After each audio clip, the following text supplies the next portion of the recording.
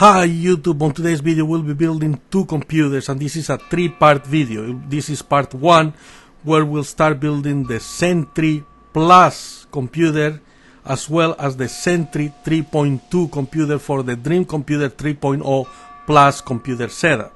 We'll have different sections and their timestamps will be in the description below. We'll start with getting the parts, showing you all the parts that go into both of these computers, as well as a speed build of the first computer all the way to the final result and sizzle reel by the end. Check those timestamps. So that means now I gotta build this computer. Here we go again. Let's go get ready and get these parts. For a good start, where I always get my processor and motherboard is the Micro Center store, and I have one near me in Fairfax. Also get other parts online, and you have the description below, which has the list of all the parts used in these computers and how to get them. We have affiliate links for everything in there. You're probably gonna get the best prices. I did buy, I did search the best prices to link in the description below. Don't forget to check those. Don't forget to check Amazon, and here are the parts we have for both computers. These are on the right, most of the new parts we're getting, and on the left we have some of the parts we used already, as well as a used video card, which is the GTX, I believe it's the 760 in there, as well as the RTX 2060 Super. These are the two systems we're building. This is the computer, the first case. We have some fans pre-installed. We took out the motherboard. The motherboard is the Aorus Elite B450 using the Ryzen 2600X. We're also using the PCI card and the P1 Crucial 1 terabyte storage, as well as the 16 gigabytes of RAM memory that is running at 3200 Hz from Crucial. We're going to take these three fans and we'll move it to the new system, to the new computer, as well as the RTX 2060 Super NVIDIA card that goes into the new system, and we're gonna move the Aorus PCIe NVMe SSD as well. What we're keeping here is the processor. We're adding a video card, the GTX 960 or 760 rather, and the new computer we have the Ryzen 7 3700X, the Aorus Pro Wi-Fi X570, and the G-Skill Trident C 3600 MHz RAM and memory, cache latency 18. We're adding an NVMe drive M.2 Aorus, that's a PCI 4 drive, as well as the Quadro card from PNY, and an RGB 850 watts power spec power supply to the new system. And we're using the same case. They're both the same case. One is the S Lite, one is just the S that comes with pre-installed RGB fans as the new case. And we're gonna move some of the Gamer Storm fans down. So let's start with the first system. Let's take out the new parts. Let's keep some of the older parts. The motherboard is new, so we're replacing that. Let's take out the fans for now, the Gamer Storm fans. Here we're gonna take those out, and we're gonna keep the deep cool fans on the bottom and on top, as well as we're gonna keep the power supply installed in this case. So this computer we're building right now, this is the Sentry Plus computer. It's gonna be used mainly for audio recording. It's gonna be a workhorse.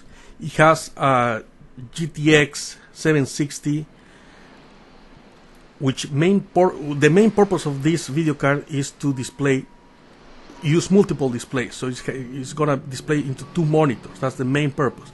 It works for some light gaming, and the CUDA cores will help with occasional video editing, but it's mostly for video recording. So what it really needs is it needs lots of PCIe ports, and it needs a good processor and memory, which it has. It has a 2600X 6-core processor, which is ideal for Cubase. It's a good value point.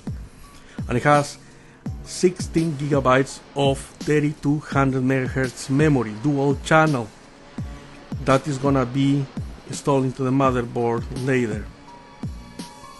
The SSD is gonna be 1 terabyte Crucial P1 of storage, as well as gonna use some extra external hard drives It's gonna use some USB drives for storage and backing up audio and audio projects. It's gonna be connected also later on. We're gonna add a FireWire PCI card to it, and the video card will handle 2 monitors just fine. Said before, it's not heavy on RGB or heavy on gaming specs, but all the specs are up to par, including the video card handles gaming at 1080p, and I tried it with some games for measure a Play Project Cars. It runs at 1080p, decent at 50 frames per second, 45 frames per second, but it's mostly media, and to be more specific, audio production. Now the production ready machine. Right now we installed the new fans that came with the case, those 2 black fans that are going to work as intake in this machine. Those 2 intake on the side of the motherboard. We're installing the motherboard right now. On the bottom they're also intake. There's only 1 exhaust fan on the left. Installing the motherboard and all the spacer, everything's in there. There's also 1 fan up there on the shroud, on the power supply shroud. That one also moves the flow of the air in a circular fashion. And the power supply, you can see up there, it also has a fan directly held or in 90 degrees with the exhaust fan, the RGB, the LED fan on the left. Okay, now we're installing the M.2 drive, the P1 Crucial. We're trying to space it and find the best way to put it. We're getting the right parts for it. We stripped it of its sticker already. It had a sticker on top that had the branding. Let's put that screw in there, and then we'll put the heat spreader that has a thermal pad on it. Okay, we gotta do it right. We gotta get it just right. There we go. Now we got it. And now let me show you the spreader. Here it has a sticker. We take it out. We put that on top. That's provided by the motherboard, by Gigabyte. It's gonna keep the drive nice and cool. Now this is not a necessary step for most people. PCI 3 SSD drives, NVMe drives that are M.2 don't need that much heat dissipation, but the PCI 4 do. PCI 4 do need heat spreaders. Now let's install the RAM. These are 16 gigabytes of RAM G.Skill, which are dual channels. So the 2 of them, we gotta skip 1 of the sockets and the 1 full empty and then 1 full. We're installing the headers, the audio LED headers on the computer from the case to the motherboard. This is the USB 3.0 header for the USB 3.0 connections on top of the case. This goes into the motherboard. Now we're proceeding to install the processor, the Ryzen 5 2nd generation 2600X. You gotta do that by looking into the processor, finding the arrow. There's an arrow, golden arrow, that has to line up with an arrow on the socket itself. You gotta line them up and then drop it really lightly. You don't want to press on it or move it, and then you push on the lever and it's fine. Now we're gonna take out these brackets on the motherboard to install the cooler that comes with the Ryzen 5 2600X, the stock cooler. We're not using the T700 Aorus air cooler, the aftermarket. We're gonna give away that one. Check the previous video of our giveaway. We have 4 giveaways running right now for whoever subscribes and comments. Now we're putting thermal paste. We ran out of thermal paste, so in the middle of the build we have to clean it again and install new thermal paste. We opted for doing both the X and the dot. So we made the X and then we added a little bit in the middle, so it's the best cooling possible. Now we're about to install the cooler, the stock cooler that comes with the AMD processor. It's a very decent cooler, and it proved to keep the CPU under normal temperatures. Pretty good at what it does. So I don't need an aftermarket cooler because I'm not technically overclocking it, so it's fine. I think it will do just fine with the video and the audio production. Now somebody has to hold the back side, the back plate for me while I screw these screws with springs on the front. Or you can install the processor first on the table and then insert the whole motherboard and install it all together. Now I just connected the fan header cable, the power fan, PWM fan, and now we're connecting all the other connections. That connection is the fan connectors for all the other 4 deep cool fans. We're gonna have to connect the cables for the new 2 fans as well on the side of the board.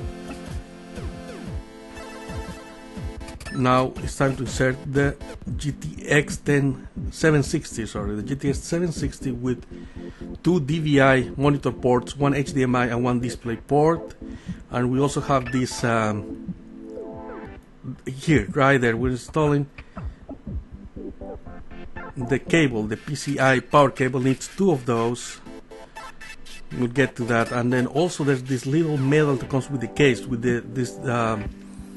this Roswell Prism S light is to hold the right end of the video card. Right now we're installing the PCIe AC56 Wi-Fi adapter with 2 antennas. It has a cable to 2 antennas, so it's a PCIe solution for dual channel Wi-Fi. Connecting, installing the front cover, the back cover. Everything's installed. That's nice. We installed already the motherboard, power supply cables,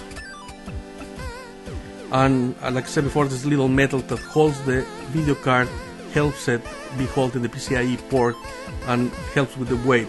We put in the front cover with the tempered glass, and now we have our first system practically finished and installed. We'll take a closer look. We'll go ahead and check how it looks in general. That's the finished product. The only thing that's missing right now is the antenna that connects externally to the PCIe Wi-Fi adapter. Let's take a closer look inside that glass, tempered glass panel. Let's connect the antenna, shall we? And then we can go ahead, connect the power cable and turn it on.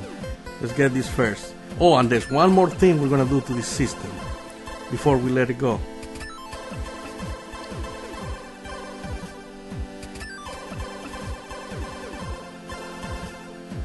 The antenna is connected.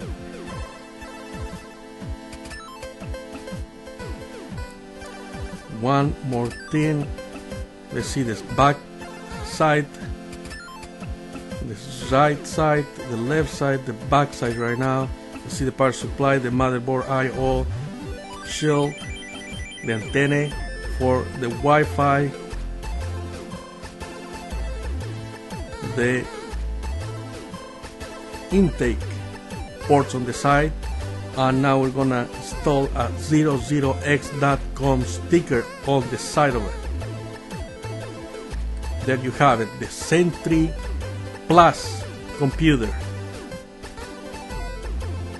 which used to be the Sentry 3 computer on the Dream Computer 3.0 computer setup.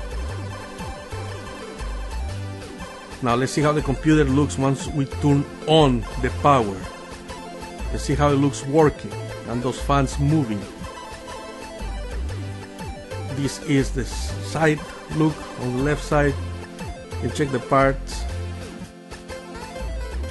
You can see the red PCI card, the Wi-Fi, the 3 deep cool fans on the bottom, which are intake, the 2 Roswell fans on the side of the motherboard, also intake the AMD cooler,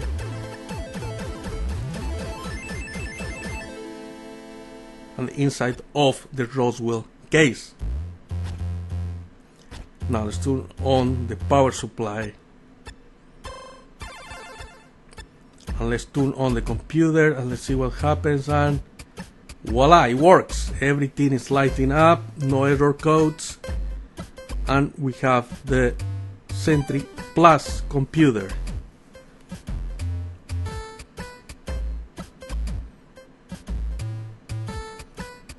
These fans change of colors. There's one more fan you don't see right now. That's next to the. It's on that power supply shroud. Here you see that light. It's lighting.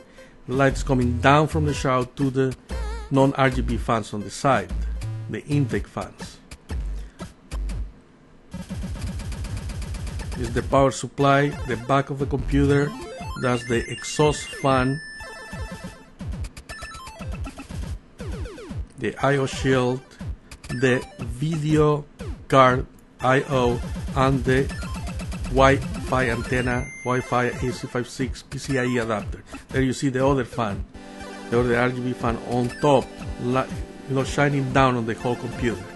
You see the Aorus logo on the motherboard lighting up with that RGB, addressable RGB, as well as the I/O shield has its own RGB lighting there next to that exhaust fan. AMD branding, that's the processor, the AMD 2600X, and the motherboard. Now don't forget to check the other two parts of this video. The second part of the video will be building the Sentry 3.2 computer. On the third part will be benchmarking the Sentry 3.2 as well as showing you and have a sizzle reel of the whole Dream Computer 3.0 Plus setup.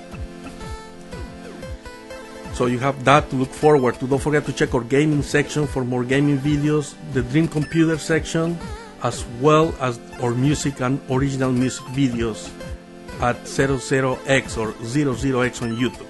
Thank you for watching, and peace.